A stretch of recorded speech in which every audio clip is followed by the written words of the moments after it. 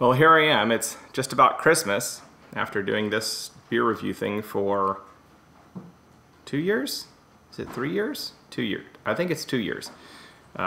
This is the 134th video I've recorded. Anyways, that I'm this far in, and I just checked, and I have not yet reviewed Rogue Brewing's Jubel Ale, their festive winter ale.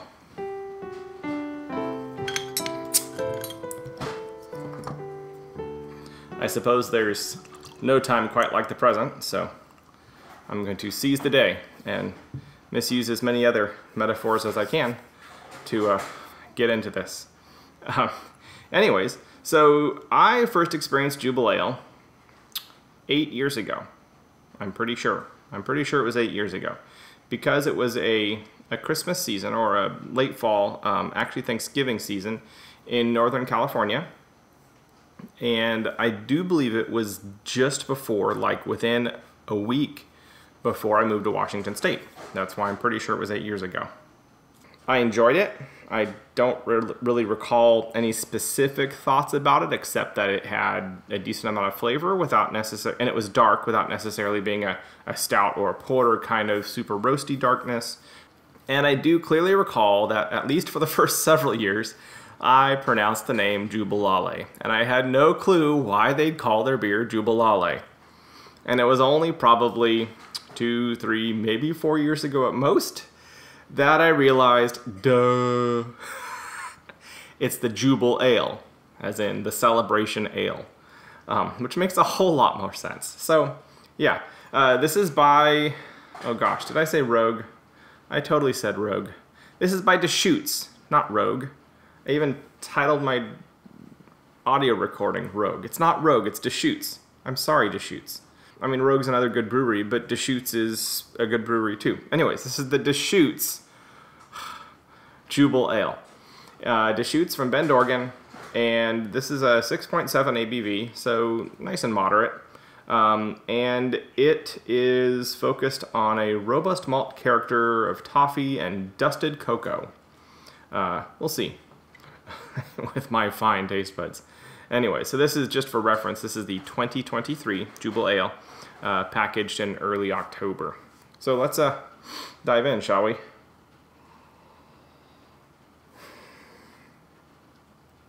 There is definitely a malt character to this. So that kind of dark bread, not a rye bread, just a dark bread, dark wheats, dark grains, stuff like that. Nice round breadiness. There's a little bit of a sweetness to it.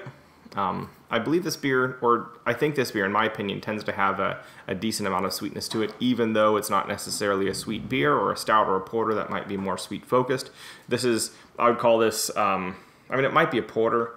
I suppose I might call it a brown ale. It has a really nice brown to ruby color, and if your glass isn't frosted, you could see through it. It's not like a super dark. And so it has those kind of brown ale characters, the really nice bready maltiness rather than the super dark. And there is a little bit of cocoa, a little bit of chocolate to it. Being dusted cocoa, I'm expecting that to be like an unsweetened cocoa, so that would be a darker woody or possibly earthy, woody or earthy characteristic with a bit of a sharpness to it. You know, the sort of thing you'd like dust over a chocolate cake on top of the white frosting, right? The sweetness in this doesn't really approach toffee kind of salty sweetness, or milky caramelly sweetness. But it smells good. I mean, it smells like a malty, round, warming, brown ale kind of smell. And that's perfectly good. And it has tons of flavor. So this is not a holiday stout. It's not a chocolate stout. Somehow I get the idea that and maybe it's because I want I enjoy it a lot, so I want my wife to enjoy it, so I kind of convince myself it's sweeter every year, and then the years I get it, no, it's not a particularly sweet beer. It has that malty foundation, yes, but then through judicious use of hops and the roasted character of the malt, and I don't know what all adjuncts they put in here. I wouldn't assume they put adjuncts in here. It may simply be the malt and the hops. It has this very, very nice, like unsweetened chocolate bitterness, like roasted, and this nice breadiness. You're still tasting that malt, and maybe there's a hint of toffee, but I think I can taste some slight saltiness. But if you didn't put toffee on the bottle, I'm not sure I would pick it out. Once again, y'all know what my taste buds are like. Amateur, average, right? Give this to some gourmand and they'd be like, oh yes, it's redolent of this, that, and the other thing. And I'm like, it tastes good, right? Yum, yum.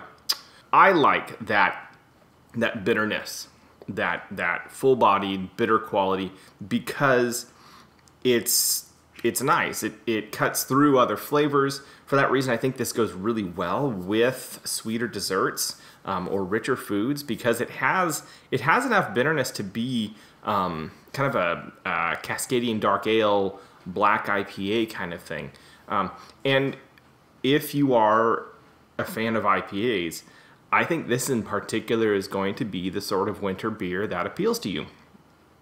Being a Northwest beer, Pacific Northwest beer, you're expecting the hops to be fully present, and they're integrated very nicely, and that bitterness and that nice malty body just work together very well, and it's a very nice beer that goes well with foods or desserts or by itself. Frankly, it's a good all-arounder. It's a well-crafted, well-balanced, really tasty beer that I enjoy quite a lot.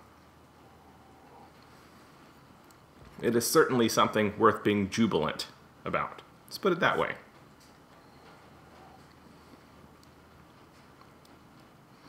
Yeah, that's very nice.